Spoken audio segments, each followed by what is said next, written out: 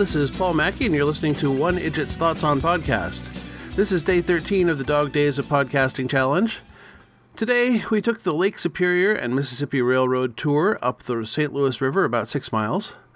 A lot of the sites are still currently the reclamation of the U.S. Steel plant from back in the day, but there was a lot of natural scenery as well. It was a good time. Almost 2 weeks down in the podcasting challenge, I'm rapidly approaching my vacation to Madison, Wisconsin, and will either need to pre-record a bunch of episodes or work out a quick and dirty method to produce them on the road. I may practice one of those methods yet tonight. Before that, though, I have 3 episodes to produce, starting with this one. This episode is called Exit Prentiss Carr, and it originally aired October 4th, 1974. Brief summary. Rockford discovers a body in a motel room, checks out the situation, and then locks up and leaves.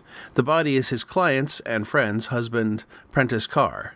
Against fierce opposition from the cops in the small town of Bay City, Rockford investigates the last days of Prentiss Carr while also taking a look at Mrs. Carr's lack of an honest alibi.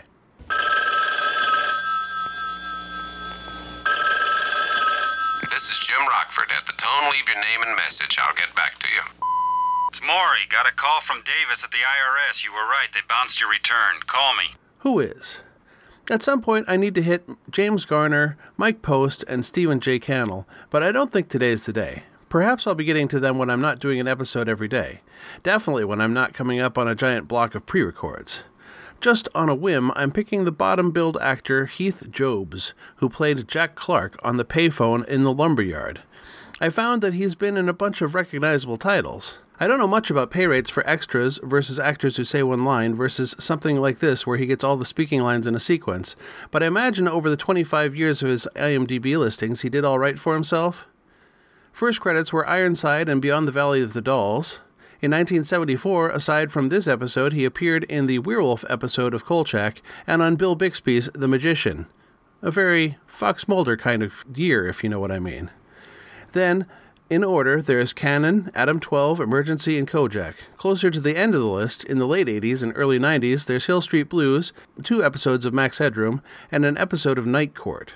His credits are listed a lot of places, but I didn't find anything to indicate his age or whether he's even still alive, but his last screen credit was 1992's TV movie In the Arms of a Killer as parking attendant. An actor of this level doesn't get much internet attention, so I'll just use my imagination and decide that he's now playing Lear in community theater, somewhere in Middle America. I don't normally do my favorite line for Rockford, but I did have one, so here it is. Cataloging my virtues won't work either. I hold them to a minimum so they're easy to keep track of. Totally 70s. Tennis. I'm aware that tennis existed long before and since 1974, but there is a strong through line of tennis in what feels like almost every episode of this show. Artifactoids. Bay City is a location with a long history in detective fiction. Biggest of all is Raymond Chandler's fiction. Philip Marlowe was no stranger to Bay City, and James Garner is no stranger to Marlowe, having played him in a film of the same name in 1969. I've seen reference to Santa Monica being called Bay City, and sometimes it's used to denote San Francisco. Most of the time, though, I think it's a completely fictional town, not too far from Los Angeles.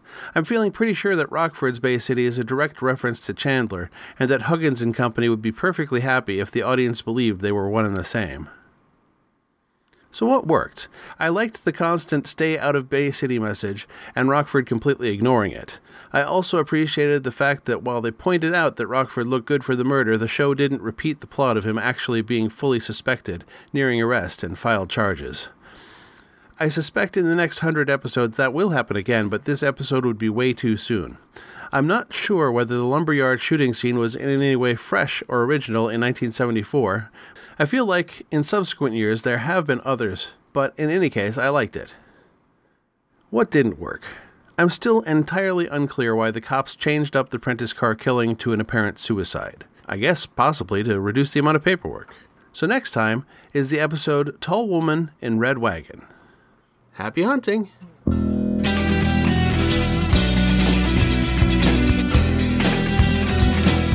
You have been listening to the One Idjit's Thoughts on podcast, produced by Paul Mackey in association with QuadrupleZ.com. Theme music is Too Good by Jack Mangan and is used by permission from him.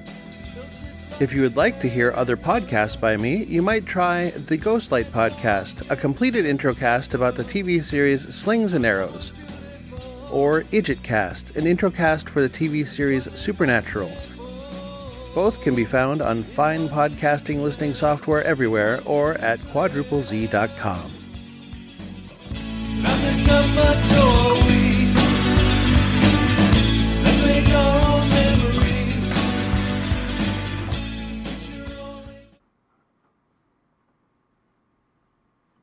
Bare-chested and wearing a jacket.